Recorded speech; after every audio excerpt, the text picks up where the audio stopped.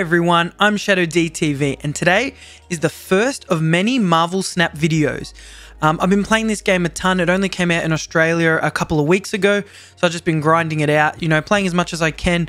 And I think I have plenty of knowledge on the game now, enough to get you guys, you new beginners playing the game, get the game downloaded, learn everything about the game so you can succeed, level up your collection and just have fun. So let's get straight into it.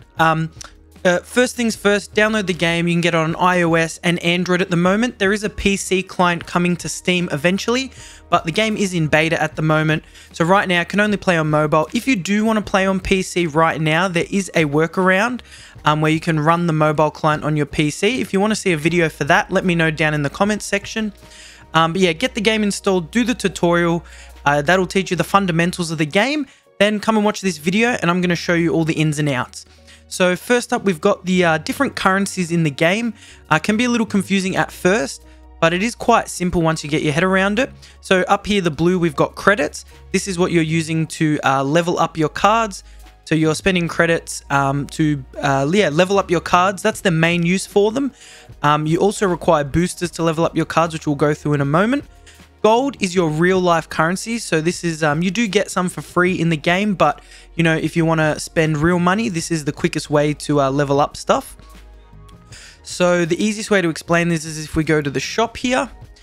So in the shop, you can spend gold on variants. So that's like your skins, etc. So, every game now has skins. I haven't actually bought any skins yet, but if I start playing the game a lot more, I definitely will buy a few.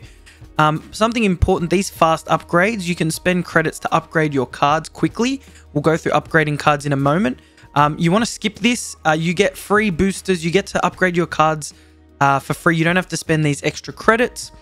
Here you can get some free 50 free credits every day. So make sure you get that. It's an easy free 50 credits. Really, really useful. And then of course you've got your real life spending, real money here that you can spend on gold. I have bought a bit of gold just to level up some cards. If you're really into the game, spending money is a way to level up your collection quickly, get more cards. But just to start, just play, just enjoy the game. It is free to play. All right, so that's the currencies. Next is the collection level. So this is the meat of the game really when you get started. This collection level is how you obtain new cards. So obviously I'm at quite a high collection level, but let's go all the way to the start. This is what you're going to be getting after you complete the tutorial. So as you can see, you unlock cards as you play the game. That's the really cool thing. Yes, you don't get the exact cards you want straight away. You do have to work towards them, but I think it's a really cool model that you just get cards for playing. So you'll start at 0 here, and as you level up, you're going to get these cards. I would suggest not worrying about what you play until you hit 14. Really, up until level 500, you're just collecting cards. You just want to just play, do your missions, which we'll go through in a moment. If you do want a good strong deck in the early game, once you hit level 14, I'm going to make a video for the Odin reveal deck. So you'll be able to check that out. I'll leave a link to it in the comments. But each time you upgrade a card is when you get another collection level. So essentially, the only way to get new cards is upgrading cards. It's a bit strange. It's a bit of an interesting, I guess, an interesting mechanic of the game, but we're going to go through it. So you're going to be starting at 0. Over here in this tab is your collection.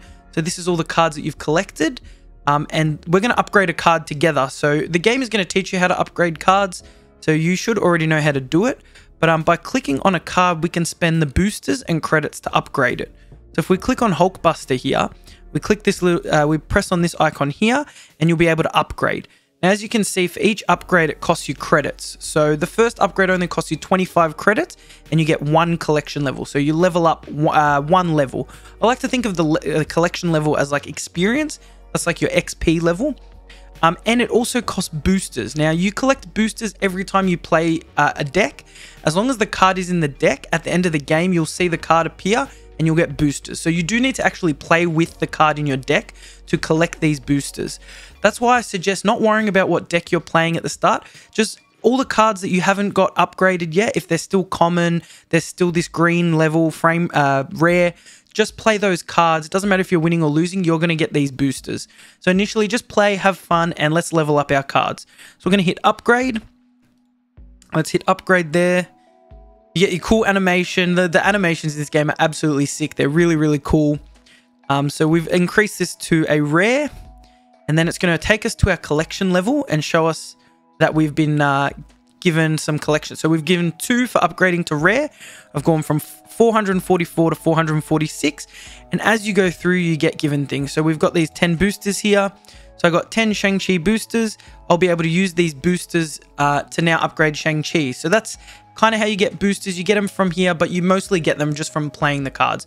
So initially, just play cards, level them up, get them to max level, which does take a while, but hitting max level, you get plenty of boosters. A quick trick for you is essentially for every 50 credits, you're getting 1 collection level, but the first upgrade from common to rare only costs 25 credits and gets you 1 level. So it's kind of like a little discount. So essentially, you want to get all of them from common to rare first, or common to, I think it's frame break, or uncommon it's called. Get them to there. Then from then on, it actually doesn't matter what you're upgrading because you're going to be getting the same collection level. So play all your cards, just start leveling up. All right, so we've been through the shop. We've been through pretty much all the ways to level up, all the early mechanics of the game. Again, don't worry too much about what deck you're playing. Let's go through the season pass. You've got, if you go to the home screen here, you've got the season pass up here. You can access it. You can also access it down here. If you're wondering what to spend money on initially, I think the season pass is the best value. It's 15 Australian dollars, and as you rank it up, as you can see, I've finished mine. It's glitching there. It's meant to show you all the levels, but it shows you all the ranks. You just get ranks for, you just level up your season pass for playing. And as you level up, you get tons of gold, tons of credits, tons of boosters. You get some cool skins. And for $15, it just really, I think my collection level went up like 50 levels just by buying and leveling up this thing. So that's insane value. So definitely get the season pass each season if you want to play this game seriously. I definitely recommend that. And well, as I said, don't worry about the deck you're playing. Don't worry about winning games. Down here, you're going to see this is your rank, which you will unlock after, I think, collection level 8. Don't worry about your rank for now. As you can see, I'm only 60. I haven't really been grinding my ranks yet, which I am going to start doing. Just play, get your collection level up, and then check out my other videos. I'm going to give you some great decks once you've leveled up a bit, and you'll be able to really start pushing your rank.